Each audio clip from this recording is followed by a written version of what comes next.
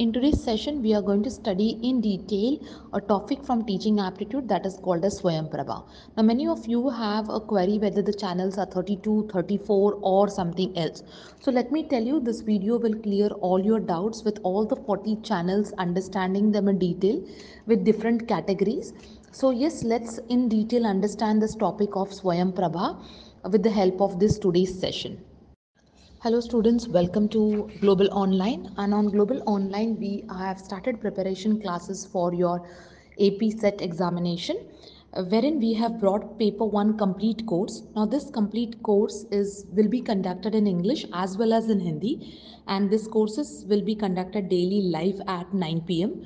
The speciality about this course is that this course will have full syllabus video lectures, including topic-wise MCQs and full syllabus notes, which can be downloaded in PDF format. At the same time, you have full syllabus mock test and 2000 plus MCQs practice questions, which will help you to crack your examination in a very systematic way. In order to understand how to avail this course and how to access this course, you have to go to Google Play Store, download the app that is called as Global Online app, registered yourself with the registered mobile number. Once you registered yourself, you will be able to see the courses. Now in that you have to click your AP, that is Andhra Pradesh SET Examination. Once you click on that and once you pay the fees, you will be able to access all the details very well, where you have the theory classes, the MCQs preparation and much more, which will help you to crack your examination. Let's see exactly what Swayamprabha is and how this topic preparation is going to help you with, with your understanding as well as able to understand and crack the question, with respect to this particular topic. Now, so yes, when we are talking about Swayamprabha, I have given you a screenshot of a portal just to give an authentication. It is mentioned very well that Swayamprabha now is a group of 40 DTH channels. Now, till the time it was not reflected on the website, we were not sure about it, but it has been reflected that it has number of channels as 40 channels.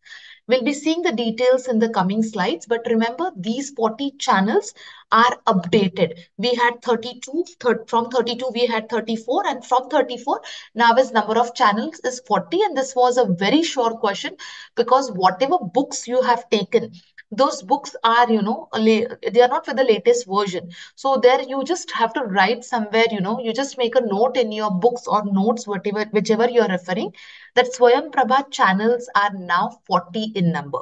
So let's understand what exactly Swayamprabha is. It's a free DTH channel for education. Very, very important DTH. Very small things also you have to keep in mind. So I've written over here very clearly, DTH is nothing but direct to home channels with a high quality educational program 24/7. It means it doesn't stop. It is, continuously circulating with the help of GSAT, that is geostationary satellite.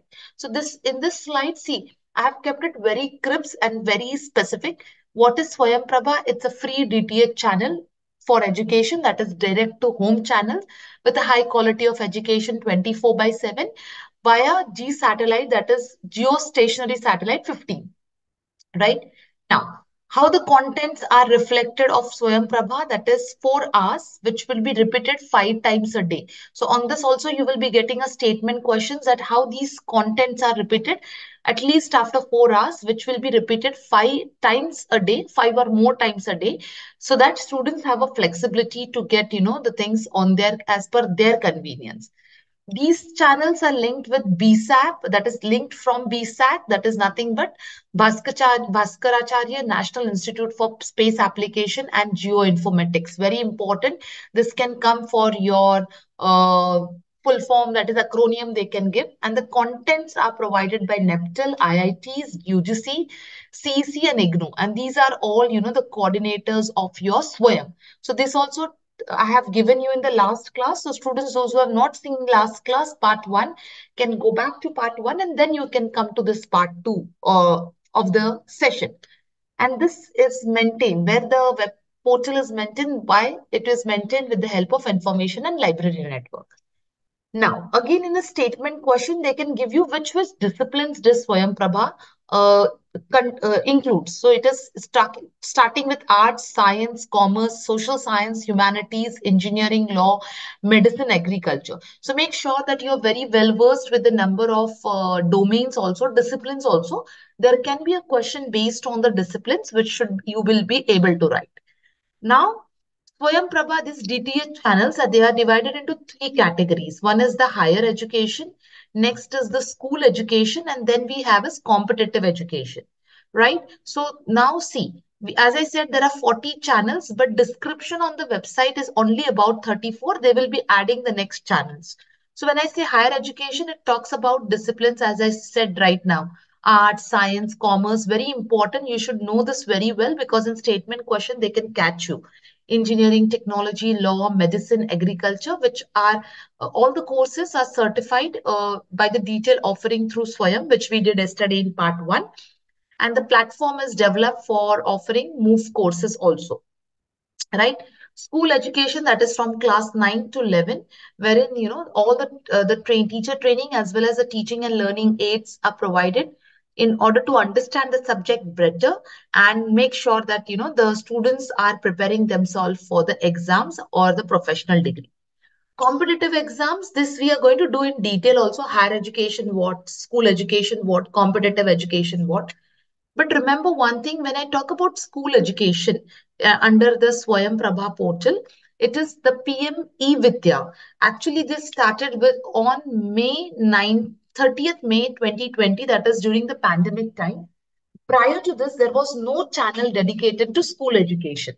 The reason is that, with the pandemic situation, we understood that, okay, this can be a scenario and there should be no stoppage for students learning. Okay. And that's the reason this channel came into consideration. Now, if you see the bifurcation of the channels, that can be a type of question also. Channel 1 to 10 and 21, they are managed by Consortium of Communication, UGC. 11 to 16 and 22nd channel is managed by Neptune. 17 to 20 channel is managed by IGNU. 22 to 30 channels are managed by primary education. 31 and 32 channel by secondary, and 33 and 34 higher secondary.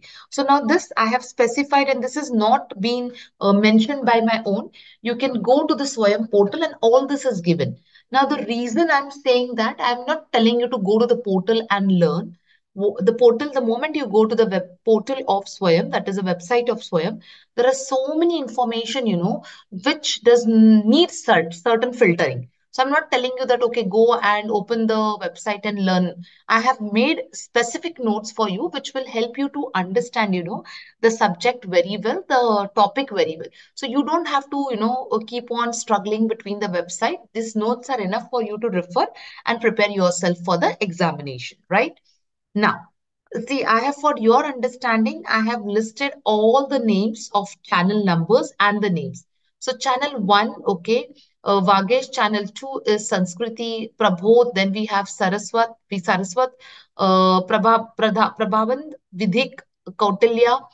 Channel 8 is Aryabhat, 9 is Pandan, 10 is Daksh, 11 is IGNU, 12 is IGNU with social sciences and applied sciences. So it is different. So all this list, is given to you till channel number 40, right?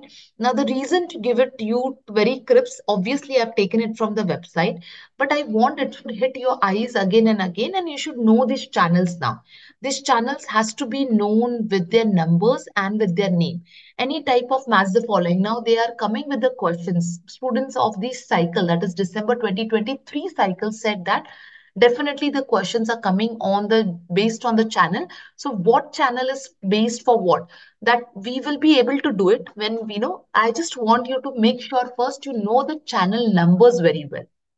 So it's very important for you to understand the channel numbers very well and make sure that you are well versed with the channels and what these channels does. Okay, so like for example, Vagish is nothing but language and literature. Sanskriti is nothing but which talks about history, culture, and philosophy. Who takes care of the channel? That is also very well mentioned, and what the channel does is also mentioned, right? So as I said, 1, 2, channel number 10, if you can see. Okay, all are being taken by CEC and UGC.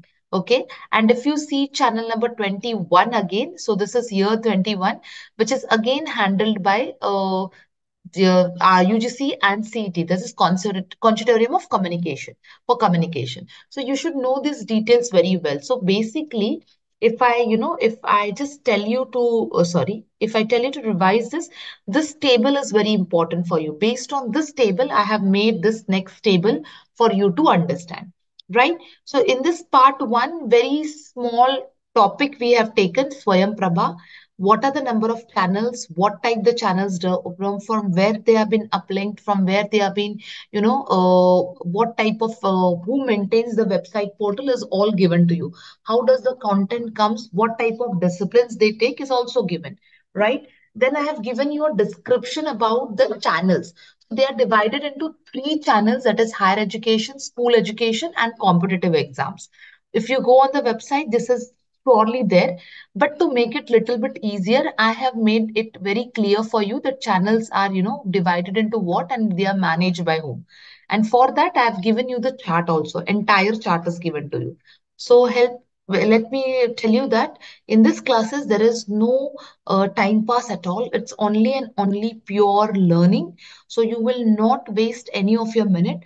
Very small, short content is created for you which gives you good amount of productivity to watch and learn your topic. That's all for the day. Thank you, everyone.